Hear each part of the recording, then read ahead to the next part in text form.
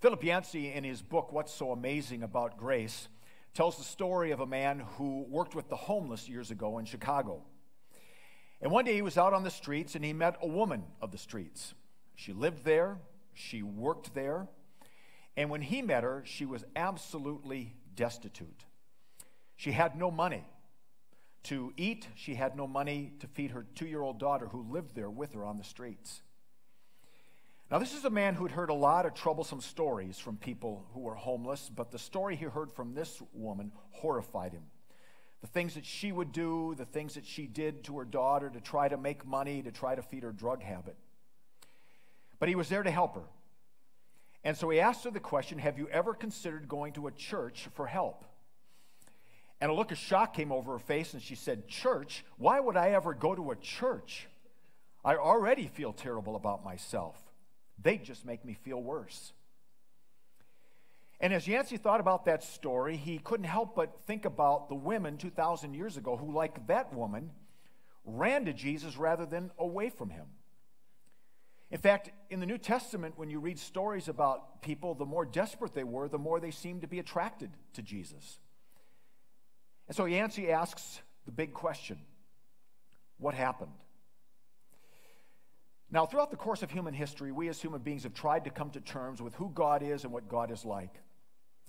And our starting point has always been the premise that God is angry with us.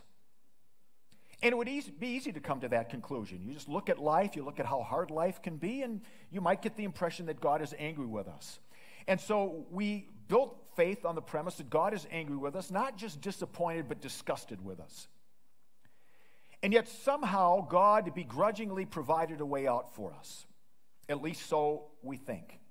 If we follow the right rules, if we make the right sacrifices, if we get our act together, if we believe the right things, then maybe, just maybe, God will accept us.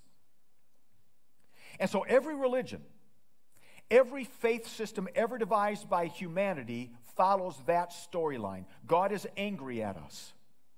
God's love, if you can call it that, is conditional.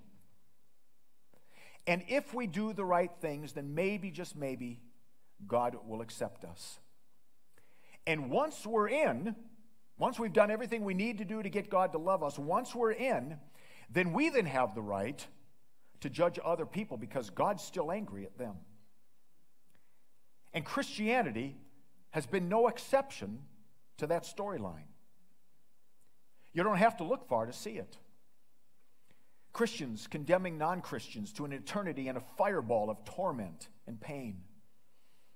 Christians determining who's welcome to their church and who's not welcome. Christians deciding who God loves and who God can't possibly love. And yet, whether you're a Christian or not, when you look at Jesus, you see a radically, shocking, scandalously different picture of God. It's a view of God that is so radical that most people simply cannot believe it. Jesus says that God is a God of messy grace. That God is a God who comes to us not with judgment, but with love. Not with anger, but with forgiveness. And that picture of God was so scandalous 2,000 years ago, it got Jesus killed. And that picture of God is so scandalous today that most churches built on the name of Jesus simply cannot buy into all of it. The consequences of that kind of grace are too scandalous.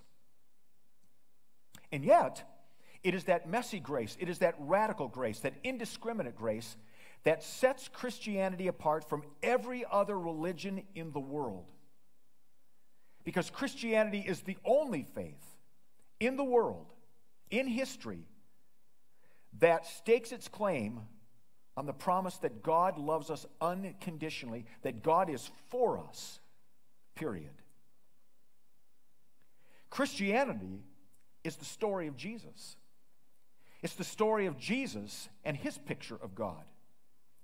The story of a God who loves us, the story of God who is for us, the story of a God who relentlessly pursues us with grace. There's a true story about a little girl who was adopted into a family, and they didn't treat her very well. Every year, the family would go to Disney World, and they would plan for months for the trip. But when it came time to go to the trip, the biological kids got to go, but the adopted daughter was forced to stay home with friends. She believed it was because there was something wrong with her, because she was bad, because she wasn't worthy, or she was naughty. Thankfully for her, that adoption was dissolved, and she was adopted by a new family when she was 8 years old. And one of the first things that family did was plan a trip to Disney World. Now, she'd been dreaming about going to Disney World for all of her short life. She'd heard the stories from her adopted family. She'd seen the pictures. She wanted to know what it was like, but she was never allowed to go through the gates of the Magic Kingdom. So you would think that the promise of going to Disney World would change everything for her. But it had the opposite effect. She started to act out. She started to lie and to steal. And the closer they got to the trip, the worse she became. And so Dad pulled her aside one day to find out what was going on, but before he could say anything, she said, "I already know what you're going to tell me. You're not bringing me to Disney World, are you?" And he could see the tears in her eyes, and he said, "Are you a member of this family?" And she shook her head, yes. He said, "Then you're going to Disney World."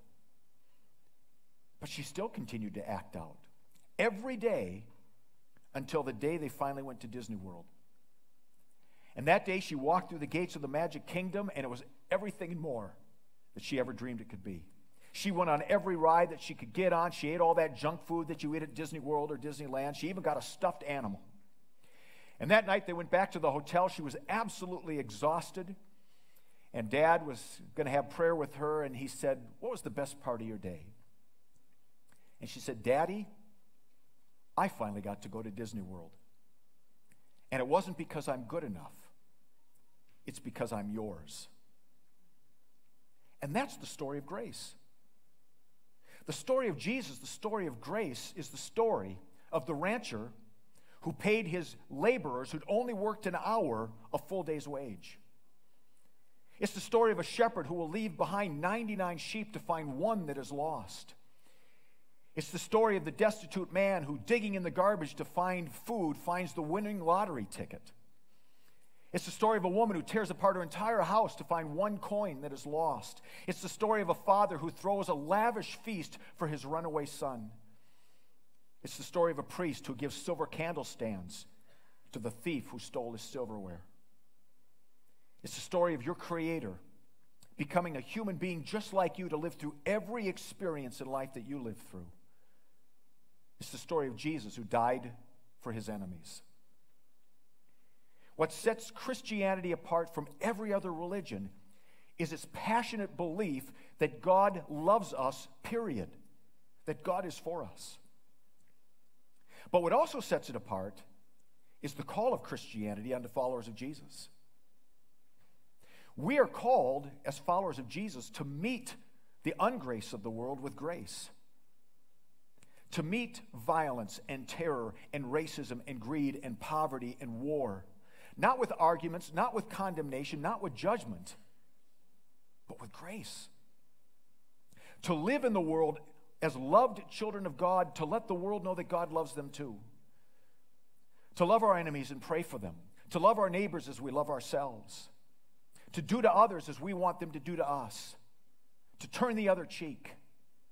To live in the world as if grace really can change everything.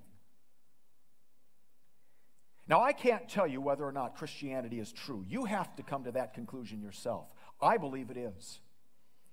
But what I can tell you is that what Christianity says is that God is for you.